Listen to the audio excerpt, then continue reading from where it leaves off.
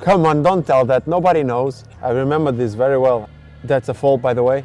Yeah, this is definitely one of those that can go viral. It is a first Manchester City goal for RUBEN Dias. So Ruben, normally it's the forwards and midfielders that get the viral videos, but today we're looking at viral videos from defenders like you. What sorts of things can cause a defender to go viral, would you say? I think essentially many times it depends on the game, how the game is going. If it's like if you're winning 4-0, if it's 0-0 and you make a decisive tackle, for example, I think the context makes how important it is. And then obviously the tackle itself or the slide cut, it also depends. And essentially when it is almost a clear goal and you manage to take it off, I think that just makes it even bigger. What are the typical characteristics that defenders normally have? Typical characteristics. I think before the technical parts, it comes the mentality. I think all defenders were those guys at school that when they would love football, so they were strikers. And then they would see that team going through trouble and they would go back to help, and then they would not go further anymore because they know they needed to stay there. And what characteristics do you think fans like to see in defenders? I think it's that desire to not concede, that desire to not even able their opponent to make a shoot, to see how good you are with the ball, but essentially as a defender to see how much you love to defend, how much you love to help your partner in a bad situation. I think all of those things make you special as a defender.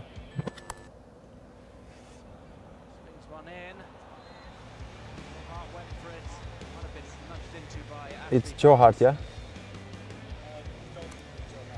Yeah. So he tries to catch it, but he gets the touch from Barnes, yeah?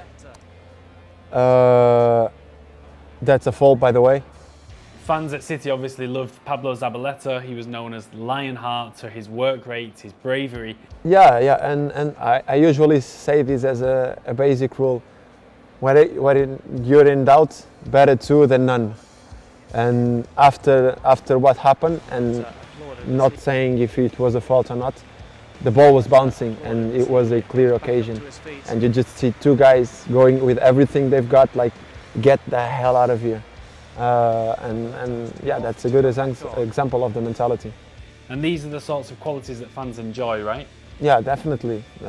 Everyone will enjoy someone that is ready to give everything for the team.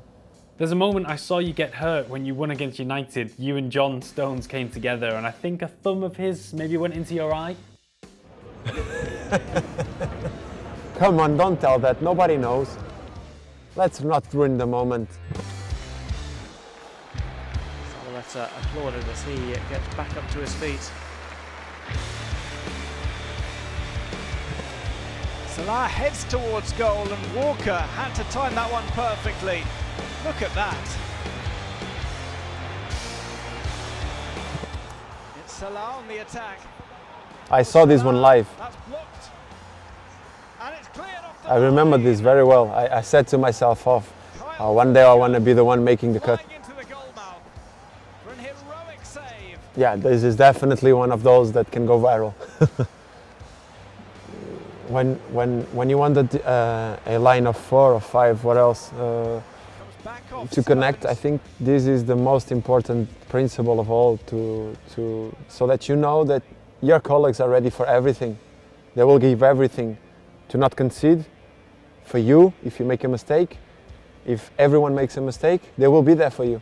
And I think for a team, for the team spirit, for even you to feel more confident, that is like a major thing.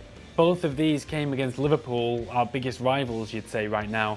And it's not coincidence, is it? It's a big action in a big moment in a big game. And it's also sometimes it's in those games where you're pushed to your limits, and where you have more difficulties because the opponent is better also. So one thing brings the other. Also a special game, and also some of the most difficult opponents. Stones with the clearance, comes off Ederson, and that's cleared right off the line. We're on the defensive here. Traore dances past Joao Cancelo, goes inside, keeps on going, and can't pull the trigger on a shot. A lot of people have said that this could have been your best game in the City shirt so far. You seem to anticipate a lot in this game. There was crosses coming in, and before it even happened, you were there waiting for it. Did you come away from the pitch knowing that you've had a good game that day? Yes, normally if you have a good mentality, normally you know when you had a better or not so good game. It's an evaluation process that it's important for you to get better on everything. But it's interesting that you put this one here, this tackle, because everyone was talking about it. But for me, this one that you just showed me, it was far more difficult to execute, because he was just ready to shoot and at all moments, and he got me down, and still I managed to take it from him. For me, this one was the one on that game. I saw it coming before. I saw the space. I don't know for what reason, but I was late in a moment, because I think I had jumped on somebody, I don't know, and I was coming back. And I saw the space, and I saw the guy with the ball had seen it. So at the moment I just thought, he's going there. And even if it doesn't go there, it can go anywhere else. So I might as well just cut the space now. And hopefully I managed to get the ball out. Dias went down early knowing that that ball was going to be crossed in. Stealing the ball back for City. Ball over the top for the pace of Traore. Ederson's way out of his area, and wins it not once but twice, almost on the halfway line. This was 143 or something. What's it like as a defender playing with Ederson? Is it like having another defender next to you sometimes? Obviously, it's the modern keeper to be able to do this.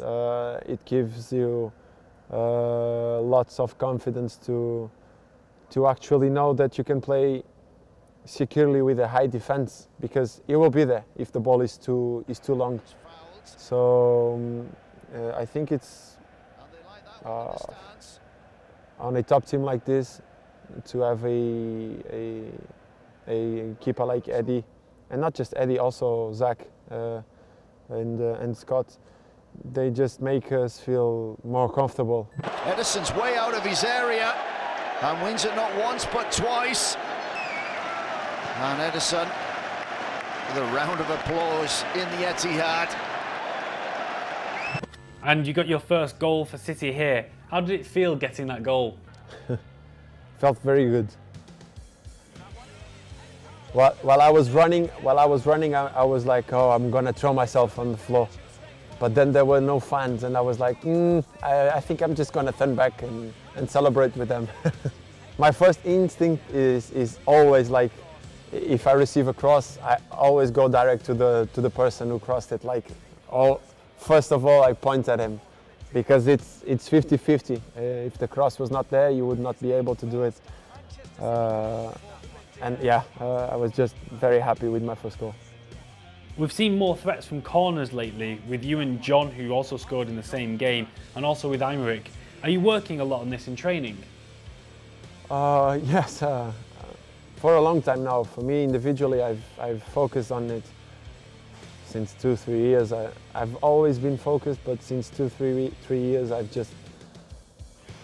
been more than focused. I've been obsessed with it, to try to get better, and to try to be dangerous for everyone that comes, and obviously to see, when you see your work that your work pays off, you just feel good, and I think this was the case. Sends that one in, it's headed home. It's RUBEN Dias who stayed forward. It is a first Manchester City goal for RUBEN Dias.